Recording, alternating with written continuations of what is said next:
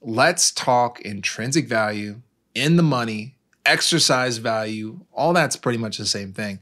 And we will specifically focus on how those terms relate to calls in this video. First, let's start as easy as we can. Intrinsic value represents the value received by the holder, the long side of the option contract, when they exercise their option. And what we're doing is comparing the right of the option to what the market provides. If that doesn't make sense, let's use some numbers to better describe what we're talking about. A 70 call has $5 of intrinsic value when the market price is at 75. Now, a 70 call contract is the right to buy stock at 70.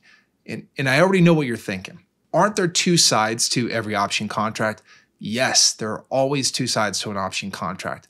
But as a contract itself, a 70 call provides the right to buy stock at 70. A lot of people think of calls kind of like a coupon that you get through a store. So for example, let's say that there is a coupon to buy, I don't know, a TV for 70 bucks. That'd be a pretty good deal. So a store puts out a coupon to buy a TV for 70 bucks. What is that coupon? The coupon is the right to buy the TV for 70 bucks. If we think about it, the store that created that coupon has the obligation to sell that TV for 70 bucks. So again, the coupon itself is the right to buy a TV at 70 bucks, but the person that wrote that coupon or created that coupon has the obligation to sell that TV for 70 bucks. And that's kind of how you want to think about an option. A 70 call is the right to buy stock at 70. And if you hold that option or own that option, you own that right. But there's also another side. The person that wrote that option, the seller of that option, has the obligation to sell stock at 70 should they get exercised. And that's a big if. Not every option is exercised. We might get to the expiration day and there might not be any intrinsic value and might not make any sense for the holder to exercise their contract. But let's get back to the original example. A 70 call has $5 of intrinsic value when the market is at 75. And it's because that call gives the right to buy at 70 when the market is offering the same security for 75. Now, here's something that might be kind of difficult to do. You need to remove intrinsic value from the term good, meaning that intrinsic value is not always a good thing. Let's clarify. Intrinsic value is good for the long side, meaning that an investor that purchases an option wants to gain intrinsic value. They want to exercise their option. Otherwise, they spent money on something that just expires. But the person that wrote the option contract, that sold the option contract, they don't want intrinsic value.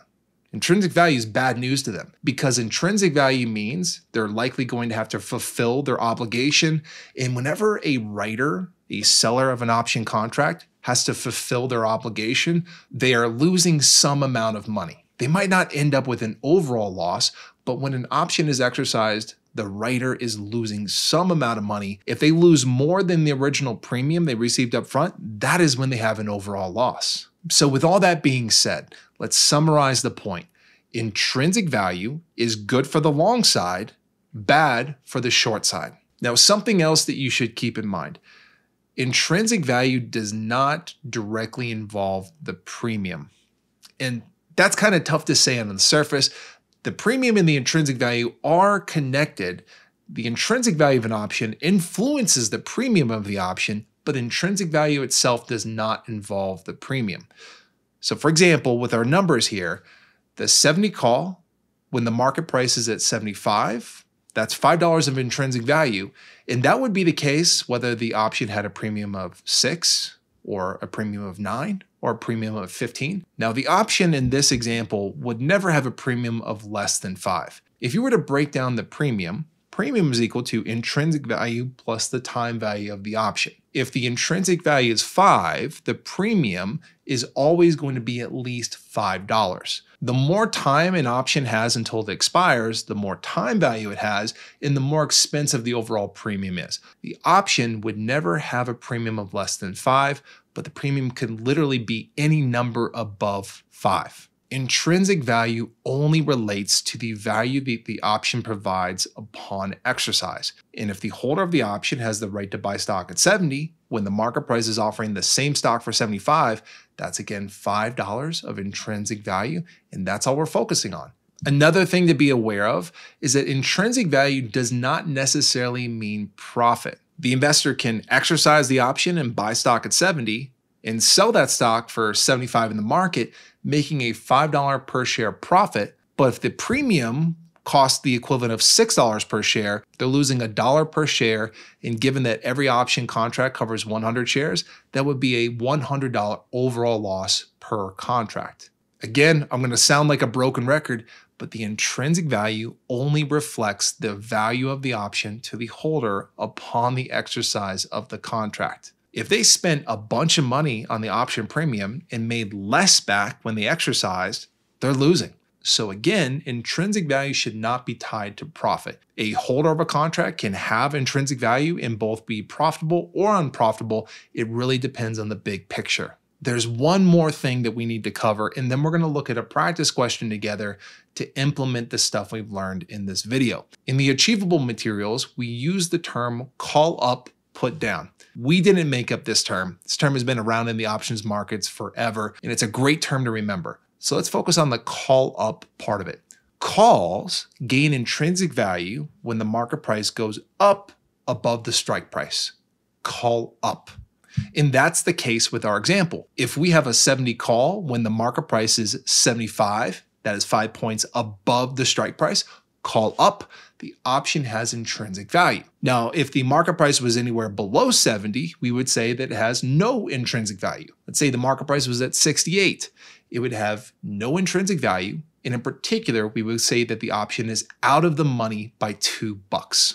If the market price was at 70, the option would be at the money. Still, it would make no sense for the option holder to exercise their option contract. I mean, why would they want to buy stock at 70 through their option when they could just go to the market and buy it at the same price?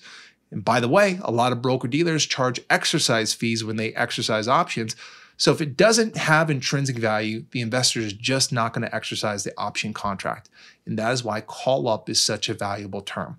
Calls are only exercised if the market price is above the strike price. Keep in mind, intrinsic value is not a good thing for the short side, but it would still be the same scenario. If the market price is above 70, the option still has intrinsic value. It's still in the money, but if we're looking at it through the lens of the writer, the short side, we use all that same terminology. It's just that terminology is bad for them. If you're short an option, you don't want it to gain intrinsic value. You don't want it to go in the money. And if it does, you're losing some amount of money. The question is, do you lose more than the premium received up front? Okay, we talked about a lot of stuff there. Let's take a look at a practice question together to better understand this concept. Here it is. If you want to take a moment and see if you can answer it on your own, pause the video, and then we'll reconvene as soon as you hit play. Okay, let's look at the question together. One long Dow June 75 call is trading at $5.75 when the market price of Dow is $76.75. What is the option's intrinsic value and time value? First thing that we should do is reestablish that premium formula because that's what we need to know in this question. The premium is equal to the intrinsic value plus the time value of the option. We already know what the premium is. It is $5.75. So let's plug that in on the left side of the formula. And now we just need to figure out what is the intrinsic value, what's the time value. Let's go back to the term we originally used. Call up, put down. Calls gain intrinsic value when the market price rises up above the strike price of the option. And that is what we're dealing with here. The strike price is 75. The market price is 76.75. The option is in the money by $1.75. In the money and intrinsic value are the same thing. So we'll go ahead and plug that in. Our intrinsic value is $1.75. From there, we can just do some simple algebra to figure out what the time value is. And the only number that we could plug in that would give us a total premium of $5.75 would be a $4 time value. Now, we didn't talk much about time value, but time value represents the value of the option that is just associated with time. This option gives the holder the right to buy stock at 75 when the market price is 76.75. So if an investor bought this option, they immediately gain $1.75 of value over the market on a per share basis. They can buy 100 shares of stock at 75 and sell those 100 shares immediately in the market at 76.75, making a profit of $1.75 per share. When we bring it back to the premium, what we're really doing is we're asking ourselves, what is the investor paying for when they buy the option? Yeah, the option gives them immediate value, intrinsic value, or an in-the-money amount of $1.75.